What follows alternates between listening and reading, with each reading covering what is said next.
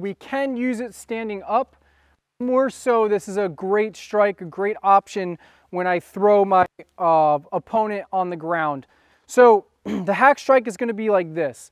It's going to be a circular motion, right, coming down like this. So just like with the hand where I made that circle, right, we're going to do the same thing with our leg. So can I use the hack strike here with a foot stomp, or if I have them tipping over and they're leaned, and I could do a hack strike onto the side of the ankle or onto the side of the knee and try to like jeopardize the structure of their leg? Yes, we can. You have that option. Depending on the shoes you're wearing, right? Maybe you're wearing hiking shoes and they're wearing sandals. The hack strike might be an awesome strike to deliver to their foot if their foot's open and yours is enclosed. So, you know, there's a time and place for that, but where the hack strike really finds the most benefit, right, is if I had Mike, let's say I threw him on the ground. So Mike, just lay down for me.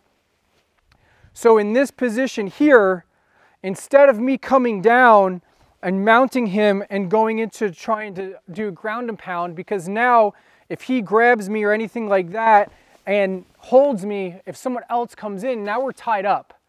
Okay, so instead of me coming down and doing ground and pound, the other thing is if I come here and I start punching Mike in the head, right, and his head doesn't move, there's a high probability I'm going to break my hand. So what I like here with the hack strike is this. Instead of me coming down there, I can stand here, boom, work that hack strike here, right? I'm still here. I can see everyone. If there's multiple attackers or whatever, that's fine. Boom, I can hit him, right? And I have this right here. Okay, so this is a great spot for our hack strike, which would be very, very brutal and do a ton of damage to the person who's on the ground. All right, so for our hack strike, a great way we can practice this without destroying your punching bags if you're going to train with your shoes on is we actually do it on a tire. You can find a car tire that's semi-firm, right? You don't want one that's so soft that a little bit of pressure just collapses the tire, right? You don't want one that's so hard that, like, with the rim still in it and air in it, that there's no give whatsoever. So in our hack strike, when we come down, I don't want to land on the ground with my heel. If I land on my heel and I miss my target, I can hurt my foot. So I'm going to come in like I'm leading with my heel, but in that circular motion, if I were to land on the ground, I'm going to land flat-footed so I don't injure myself in this exchange.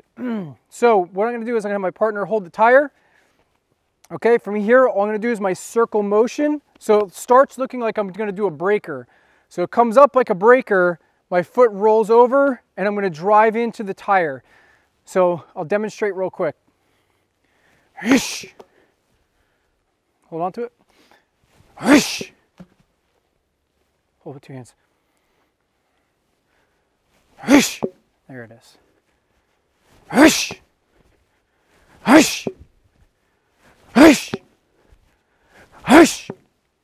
Okay, left leg.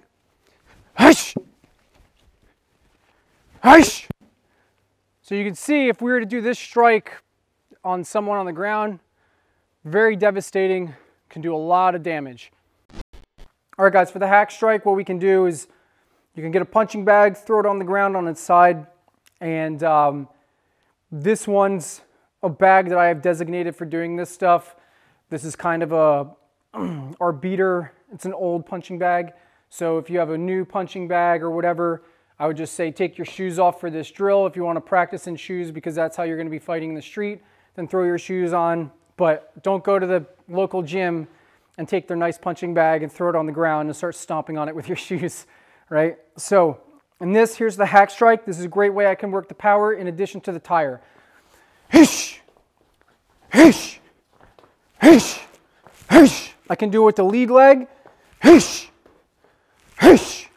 or the back leg, and step into it.